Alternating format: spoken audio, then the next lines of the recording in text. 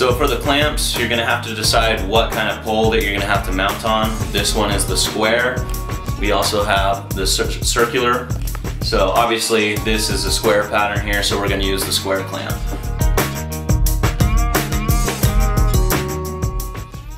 Attach the bendable clamps around your vehicle pole, facing whichever direction fits your mounting needs.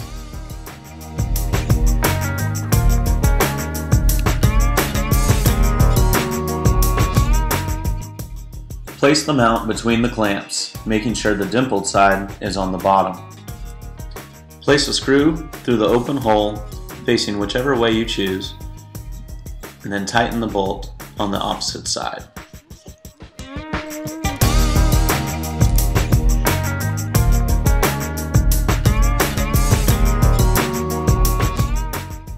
Repeat this step with the second clamp.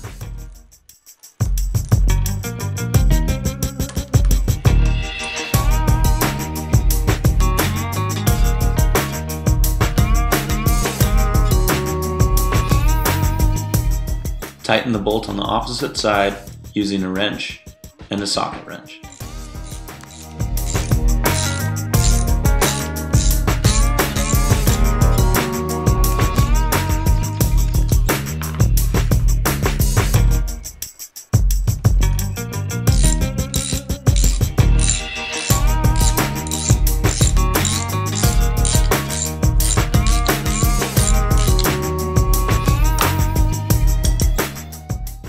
When the clamps are snug, it is time to move on to step 3, inserting the flag.